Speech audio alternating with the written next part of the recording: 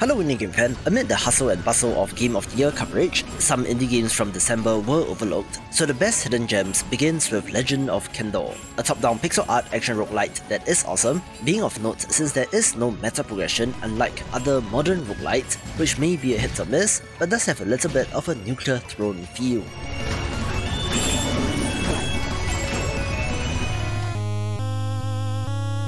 I also want to shout out Gunlocked, since this bullet heaven shoot 'em up did also release out of early access and is one of the better games in this subgenre.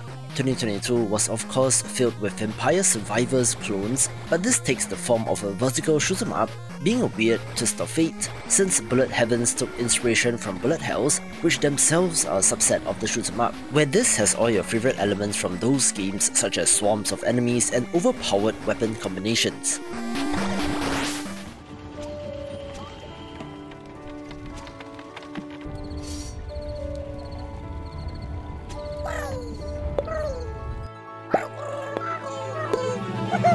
Tujus probably made the critical error of releasing in December, since I think this game deserves more attention, being a wonderfully made 3D puzzle platformer that is just cute out the wazoo.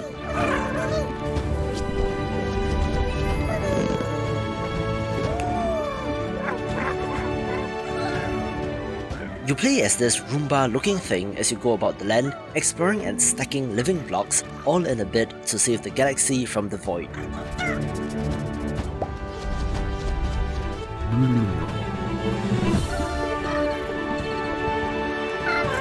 Don't worry, it's not as dire as it sounds, with this in general having good vibes all around, being very cute and cleverly designed, so give it a go if you have not.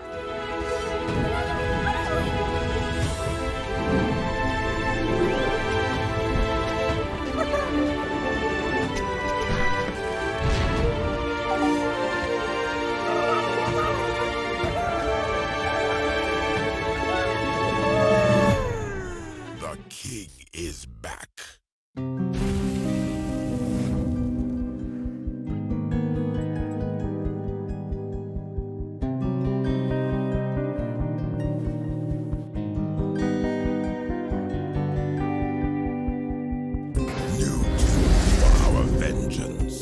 The original Undead Horde from 2019 was a decent little necromancer simulator, being an action strategy title where you led the armies of the dead to go forth and conquer, where its sequel, Undead Horde 2, Necropolis, is not too bad either, but seems to have gotten lost in the shuffle as well.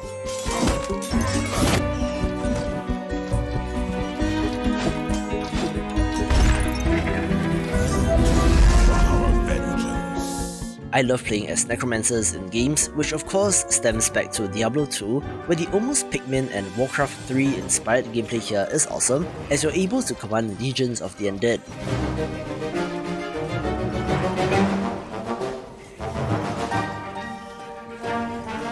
There is a meta progression system that allows you to rebuild your necropolis and get progressively stronger, and does come to us from developer 10 Tons Limited, whom I love as well, since their titles like Tesla vs Lovecraft and even Crimson Land back in the day are fun action titles, making this one of interest, but do note that it is in early access, so maybe keep an eye on this for now.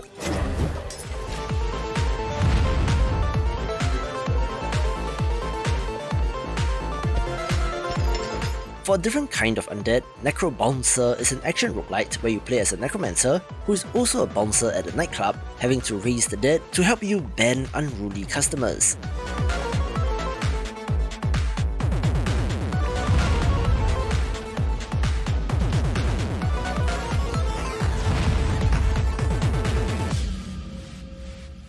It's not the most groundbreaking in terms of minute-to-minute gameplay, nor does it have an eye-poppingly gorgeous visual style, but it is still a well-made, smaller title that will add some variety to your roguelite rotation.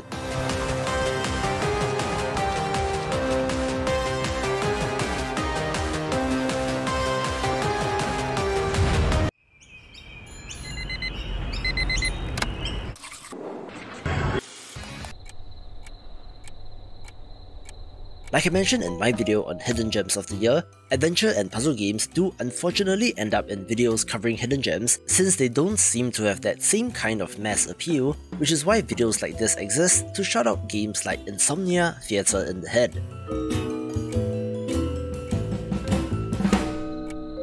This is a puzzle game where you're in the mind of a woman suffering from insomnia, having to help her dispel elves and sheep in order for her to get to sleep.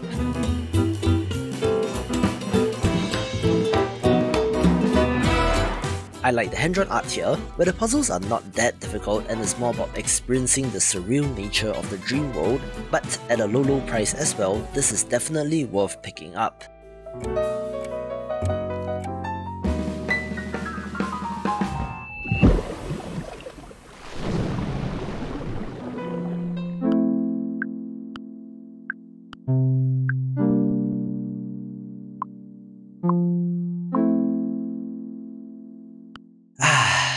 You can feel the stress leaving your body simply by booting up Garden Galaxy, since this is a sandbox gardening title that is just so chill and relaxing.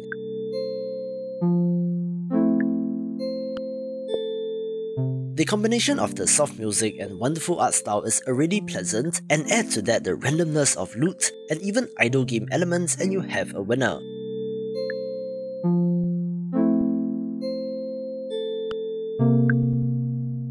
You are pulling randomly chosen decorations and items from the pot and arranging them however you see fit in a Zen garden kind of way, where visitors will come and give you coins so that you can unlock more items to add to the pool, simply having good vibes all around. Welcome to Cygnus Enterprises, contractor. We are the galaxy's leading space exploration megacorporation. You have been tasked to restore our facilities on Mytilus to a productive and profitable state. Now, let's get to work. Let's move on to some more actiony titles with Cygnus Enterprises, an action base builder title that most resembles Riftbreaker, where you need to restore derelict facilities back to a productive state. It has elements of base and factory building, but where you're also able to venture out into the wilderness to explore and battle wild creatures. Remember, the company is here to support you. Just in case things go wrong. Got it. Let's go.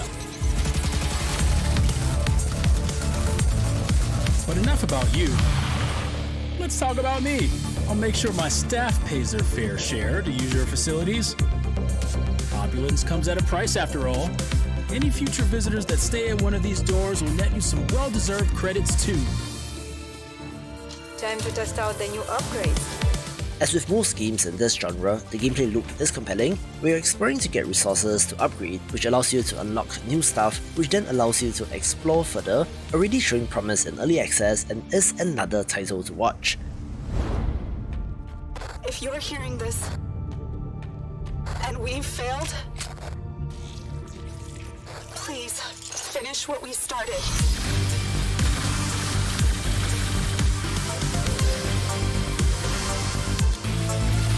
This is bigger than any of us could have imagined.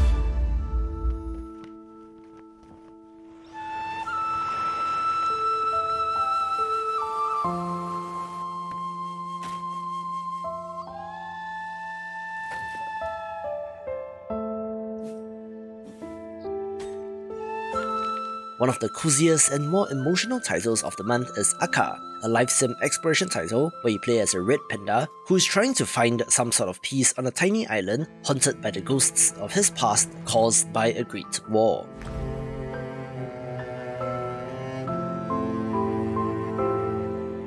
Our protagonist is trying to live a simple life here, with plenty to explore and even some light farming and crafting elements, but don't go expecting Stardew Valley with this title.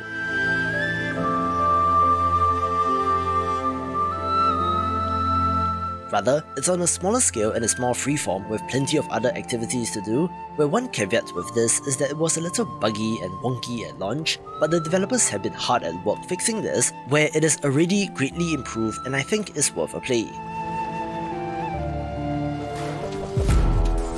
For as overdone as Vampire Survivors clones are at this point, I do still appreciate how compelling they can be, with the Norse mythology themed Nordic Ashes Survivors of Ragnarok being of interest. With fun combat and impressive progression, we can see more hidden gems of 2022 in this video.